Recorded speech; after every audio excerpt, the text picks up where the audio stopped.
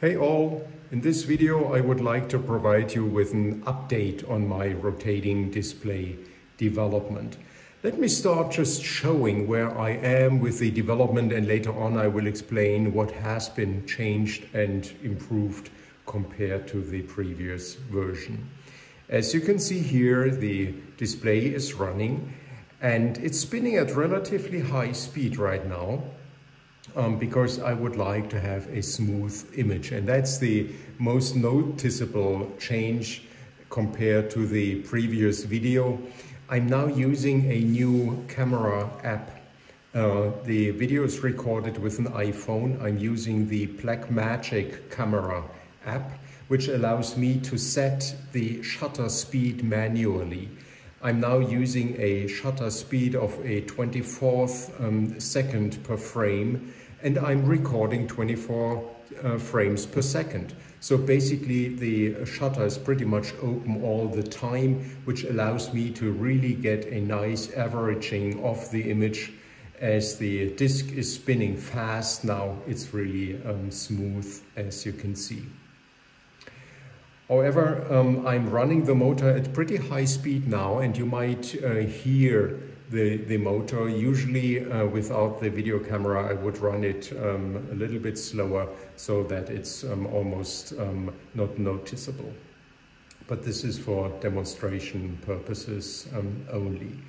Now let's have a look at the different functions. As you can see here next to the display, I have my mobile phone. In the mobile phone I'm running the web browser, and I have entered the web address of the display here, which gives me the user interface for the display. So I can control the display with my mobile phone. Now, first of all, you can see here a bar which allows me to set the brightness. It's at 30% right now, so I can set it higher. It will be extremely bright now, too bright for the video camera, so I go back to 30 or 35%. Okay, the second thing I can set here in this user interface is the modes. So a first mode here is the IP address. When I start the display, it shows me the SSID of my Wi-Fi router, as you can see here, and it gives me the IP address of the display. So I can enter the address here, which I have already done, and that allows me to control the display. The next mode is an analog clock. So as you can see, I'm using a very simple clock phase. There you can load more sophisticated ones, as I will explain in a minute. Then there is a digital clock mode. So I have the time with seconds, I have the date, and also the day of the week. The next mode is what I call a logo clock. So it's a large time display with seconds, and below there is kind of a logo. It's very easy to load different logos, and you can change that easily. The next and probably nicest mode is the weather display. Now the display loads weather information for my town here from the internet. I'm using openweathermap.org as a weather service. It's free, and you can choose the location where you are. And now you can see here it's partly cloudy, 25.6 degrees centigrade and 58% humidity, quite a nice temperature. So there's one more mode where you can display an image. I've just taken this flower here, and you can load any other image. Now I will not go too much into details on how to control this display, because that is in my first video already. Just to give you a flavor, there are configuration screens like this one here. You can enter the API key for openweathermap.org. You need to do that in order to get access to the weather service that's free of charge. You just need to register. Now let's go back. Then you can configure Wi-Fi. You have your SSID up here, which you can enter, and then you enter your password for the Wi-Fi. Furthermore, I have a file browser. The flash disk of the microcontroller allows you to store certain images. So when I go in here, you see up here the files which are on my flash disk. The blue ones are files and the black ones are folders.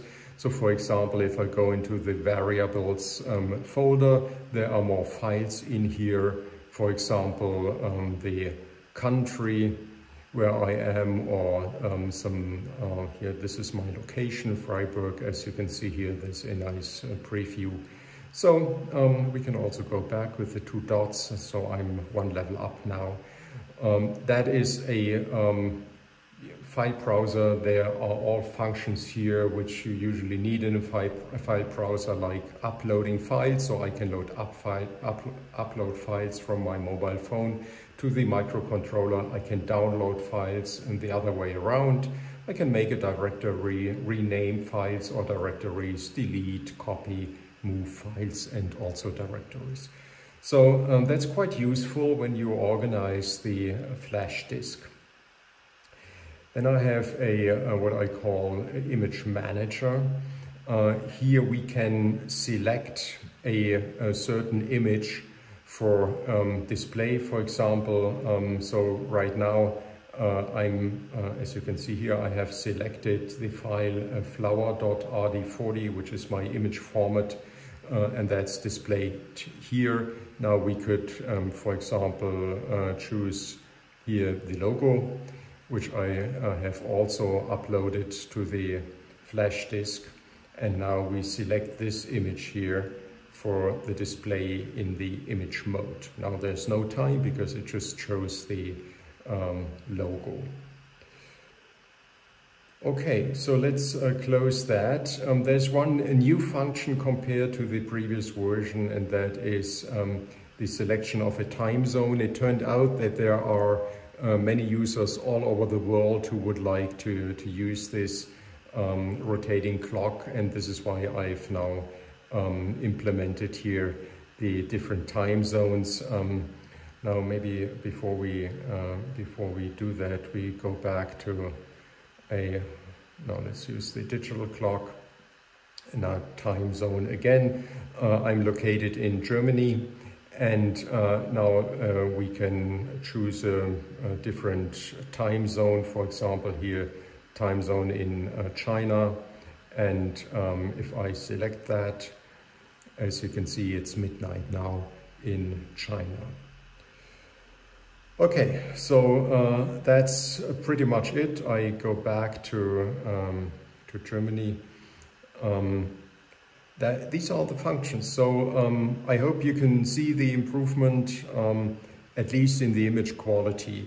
Now let's talk about the changes of the hardware. So I will turn off the display, and we wait a second until the rotation has stopped. So let's stop this here. It's pretty fast. Okay, now I will take this apart so that you can see the different parts of the display. So there is the LED row, which is most important, and there are 2 microcontrollers, as you will see in a second. So these 2 screws, which I have taken out now, they hold the display to the motor. So now I can take that off, and what you see here below is the power supply. You can see a coil here, and there's the other coil here on my display, and these 2 coils transmit the power from the power supply to the display wirelessly, which is absolutely critical in order to get that high rotation speed and also a smooth and quiet rotation. So as you can see here, I'm now used SMD components in this revision of the display, and that's the major change to the previous version. In the previous version, I had the microcontroller boards. I used an Arduino Nano and a ESP01S microcontroller, and now I have put the microcontrollers here on this PCB directly, which gives me just much more flexibility and also more room. As you can see, the chips are much smaller. These two down here are actually USB to serial converters. So it's much more convenient to program the two microcontrollers now. You just plug in here. These are two USB connectors. This is the one for the ESP12F. That's this microcontroller here. And the other USB connector is connected to the ATmega 328P microcontroller. So that's basically the improvement, as you can see. So it's SMD components, it's nicely integrated. The biggest advantage of SMD components, however, are with the LEDs. And I'm now also using here SMD LEDs. They have a pretty perfect size. So the width of these LEDs is 1.8 millimeters, so a little bit below 2 millimeters. So I could maintain the 2 millimeter spacing as I had also in the previous version of my display, where I used discrete and threaded LEDs. But this is much more convenient because it was manufactured by the supplier of this PCB board, and so I don't have to solder it manually. There's just one component left, which is threaded, and that's that is the Hall sensor. I will get rid of that in the next release. I just found out when I had finished this board that exactly that Hall sensor is also available as an SMD component. So I will make that change in the next revision. Yeah, guys, that's basically it. Maybe one last word on the LEDs. I'm not entirely happy with these LEDs. The basic requirement is on the brightness. I need very bright LEDs with a high power, and the brightness needs to be at least 1200 millicandela. The choice is not very large because usually SMD LEDs have much lower brightness.